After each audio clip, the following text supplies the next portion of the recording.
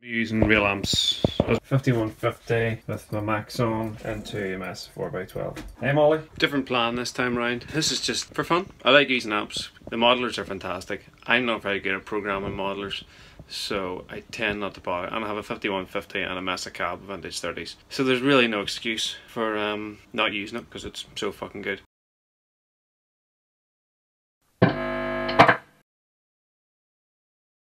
Reamping feed goes into the Maxon into the legendary 5150, which goes into Mesa 4x12 loaded with vintage 30s. I'm using two SM57s, the Fredman clip by Wilkinson, which they sent me from Canada. So what it does, basically has the microphones at a specific angle, one slightly off centre and one directly at the cap. I just haven't used this before, so I don't know how this will work. To go with that, we run the cables into this Behringer Euro rack. I have left and right SM57s in there, and then I run this into my interface. So I'm going to have to mix this on the board to choose how much of each mic, and that's going to give me my guitar sound. I'll admit it, it's been a wee while since I've done this, and I can't remember how the reload works, so I'm just reading the instructions. See? Always read the instructions.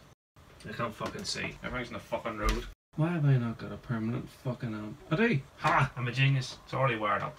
So it turns out I already knew I was going to do this when I rewired the reload about 6 months ago. I cabled it all up. First thing I had to do is try and get volume to the amp. Genius! I brought the mixer board in here, straight mic, and the angle mic together. Pretty cool. I'm sort of using the board to get a lot of the tone. It's really interesting. This is a modeler of a 5150. And this is mine. Very close to what a modeler sounds like, which is weird. And this is it. The guitars recording themselves. It's looking good. Guitars are all reamped. Right, enough of that. To curiosity, that was my settings. Wasn't too hard in the gain. A lot of gain coming from the pedal.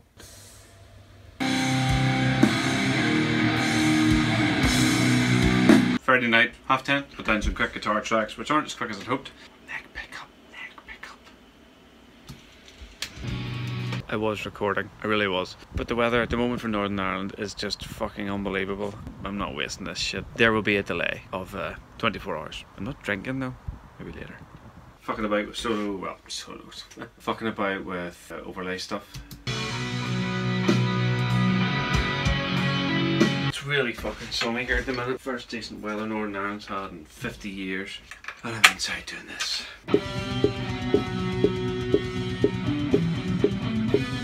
This is it, the final piece of guitar recording. I'm just doing light overlay stuff.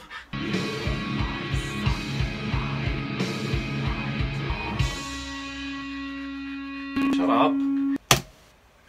Okay, so I started editing the drums. The biggest thing with the drums is the toms. The fucking bleed down the mics is always atrocious. It's just notoriously fucking atrocious. But I'll just show you the misery of editing toms. This is a tom, and it gets all chopped up, and I fade it in and fade it out. So it's a nice fade in and fade out, whereas noise gates can be a bit abrupt. Ugh. I think it's necessary to explain just how boring editing drums are. Tom, tom, tom, tom. Cymbal and snare. Doesn't need to be on a tom track. Cut it there, delete that bit. So I have to fade out and fade in the next one, so it doesn't sound weird. It is fucking laborious. And so on and fucking so forth. I'm sorry, I'm trying to edit the drums. Oh fuck. Every time I do something, it all starts to come apart. I don't understand what the fuck's going wrong. So it looks like I'm going to revert back to first edit, which is actually the first file after we record the drums, so it means I lose everything after that, which is a bit... really? Ah, fuck, I've no idea. There's something inherently wrong. Stop, fucking start again. So I'm gonna have a look at that now, and hopefully I can find out what's fucked up and then repair it. Oh, it's just time. I just need time, and I can do it all again. Fuck. Ugh.